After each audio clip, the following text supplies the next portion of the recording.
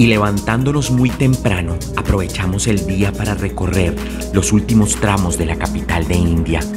Nos fuimos a uno de los sectores más antiguos de esta capital, el cual tiene grandes hitos turísticos. Las personas que transitaban por allí nos observaban con atención. De primera mano, llegamos al fuerte rojo de Vieja Delhi, un lugar que se encontraba para nuestro pesar cerrado. Y ante los ojos entrenados de los conductores de mototaxis de este sector, rápidamente fuimos abordados por los mismos con el fin de ofrecer sus servicios. Personas procedentes de China se disponían a recorrer los mismos sitios de interés. Para llegar, nos fue necesario sumergirnos de lleno en un sector deprimido y caótico, en donde abundaban las basuras. El entorno nos impresionaba y nos hacía sentir en medio de un escenario posapocalíptico, rodeados de escombros y personas que buscaban ganarse la vida en un mercado atiborrado y lleno de toldos mal organizados. Y allí, coronando la cima de la colina, se encontraba la Mezquita Roja, una de las mezquitas más tradicionales y antiguas de toda India. Y maravillándonos con su increíble arquitectura, la construcción de piedra de níscar roja evidenciaba los albores de la tendencia constructiva en esta área geográfica del país subcontinental. Hordas procedentes de turistas de varios países angloparlantes se aglomeraban alrededor de guías turísticos y mientras tanto nosotros nos acercábamos de manera discreta para escuchar atentamente sus explicaciones y en procura de aventura recorrimos esta palaciega mezquita y nos deleitamos con el reflejo de la misma en un estanque de aguas reposadas. Al interior, los niños vigilantes se divertían cantando animadamente para matar el tiempo, mientras que las gentes descansaban plácidamente en los espacios laterales del complejo religioso.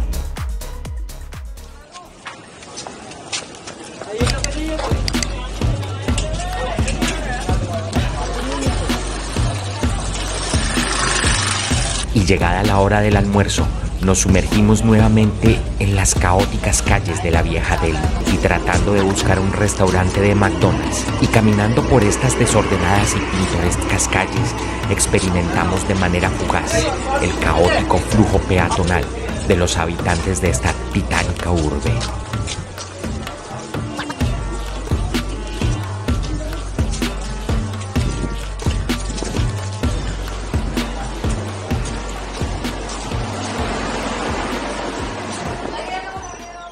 $298 Kangaroo Burgers después. Posterior a esta emocionante experiencia, nos fuimos a otro de los sitios culturales más populares entre los habitantes de esta ciudad. Se trataba de la Puerta de India, y después de caminar una distancia aproximada de 3 kilómetros, la señora Patty, incansable y de forma ágil, se mostraba imbatible en sus deseos por conocer tan maravillosos y emocionantes lugares.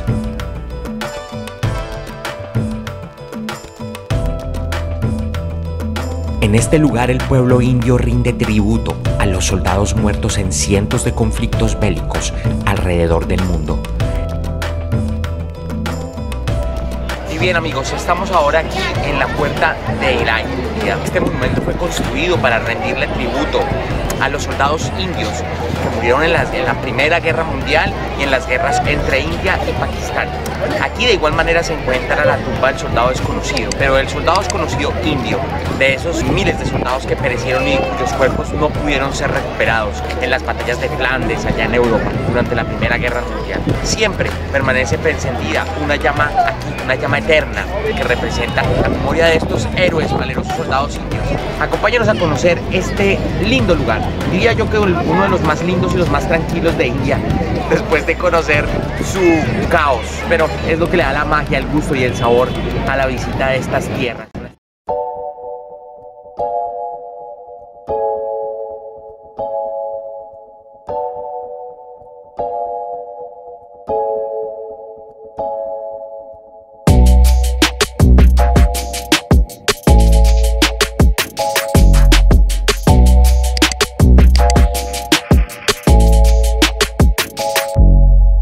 Y allá en la parte superior dice India.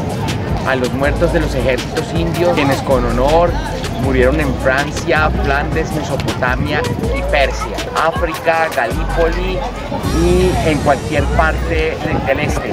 Y en la sagrada memoria de todos estos nombres que aquí aparecen grabados, a quien India les rindió tributo en la frontera norte durante la Tercera Guerra Afgana. Y después de tomar un respiro de tantas emociones fuertes, nos dirigimos a otro de los lugares que tiene India para ofrecer.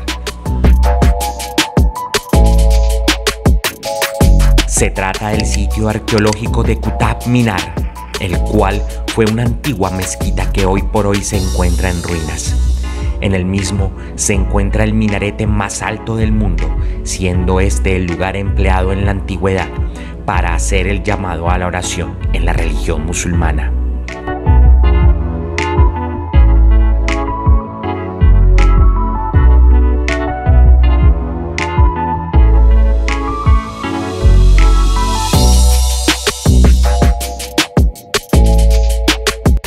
Allí mismo descubrimos un pilar de hierro, el cual evidencia las destrezas de los antiguos herreros del siglo V, erigido como homenaje al dios Vishnu, y en torno al cual fue construido el citado complejo arquitectónico. Una hora después.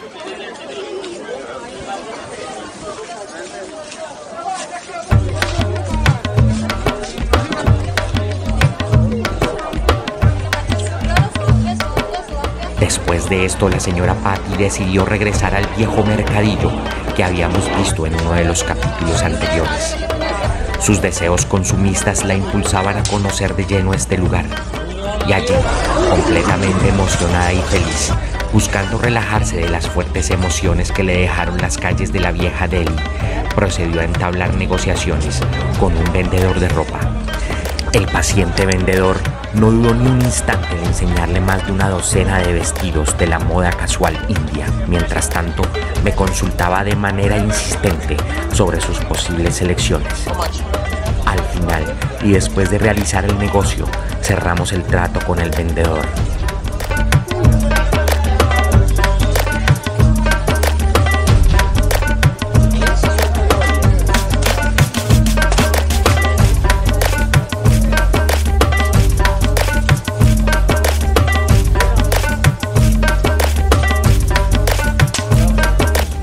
Y recorriendo los recovecos de este mercadillo, hallamos finalmente un vestido para su santidad, la señora Alicia, madre de la señora Patty. Sigue conectado a tu canal Time Machine.